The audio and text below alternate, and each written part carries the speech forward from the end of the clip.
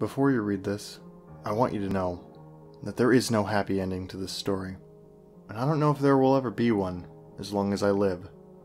I'm a nervous wreck who's afraid of his own shadow, and no amount of medication will ever fix that. I guess I'm getting a little ahead of myself. It all started 4 years ago. Let me tell you now, those were the glory days. I had an excellent job, a beautiful wife, and a huge home. We even had a child on the way, but it was too good to last. One night I was working a little later than usual. It was a cool Tuesday.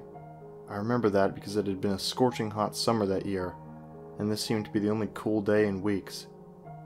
The office slowly started to empty as people packed up for the night, while I was stuck at the computer finishing up my report. Eventually the office became completely barren, as no one but myself remained. I looked at my watch. I believe it was around 12:45 a.m., but that's not important. What was important was that they were shutting down the power in 15 minutes, and I needed to finish up as quickly as possible. I was at my limit, typing hundreds upon hundreds of words a minute, trying in vain to finish off my report. And that's when I saw it. It was only a glimpse, but I could swear I saw someone pass by out of the corner of my eye. It was strange, since the last person in the room was my manager, and he was only there to tell me the power was going out, and that he was leaving. I became unsettled and felt as if I should leave, so I decided to come in early to finish my report the next morning. I shut down the computer and looked back down at my watch. It was getting close to 1 a.m. I grabbed my stuff and rushed out the door, towards the elevator, when I saw the same movement. This time I spun around to see what it was, but nothing was there. So I just sighed and pushed the down button. I heard the noise of the elevator growing close, but all of a sudden, the power went out. I slammed my fist against the metal elevator door in protest.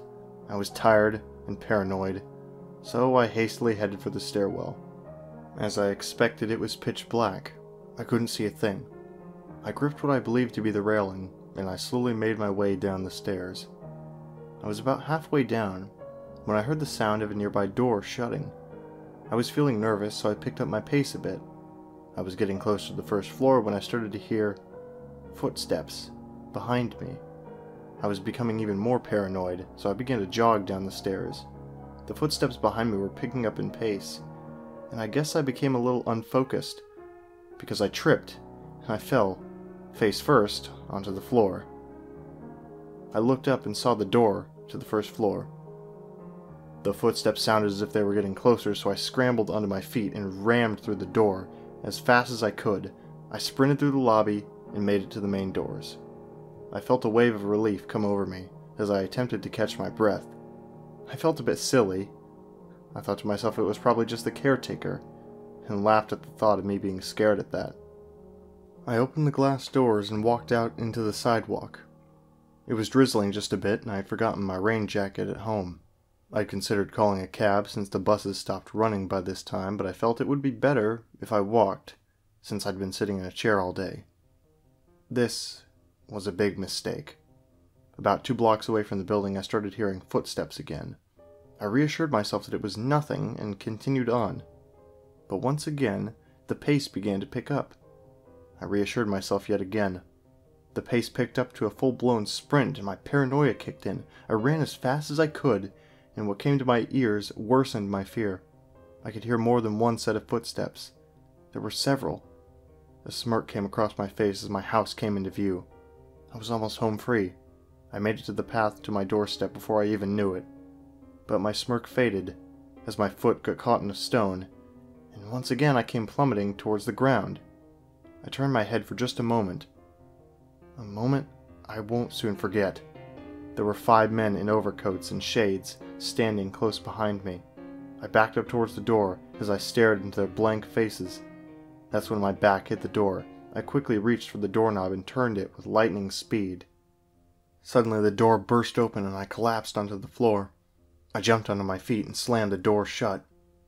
I locked it tight and sighed with relief, chuckling a bit as I turned to go and find the phone so I could call the police.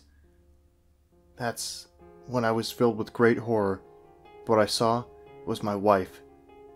She was lying dead on the floor with her blood smeared everywhere. I could feel myself becoming faint.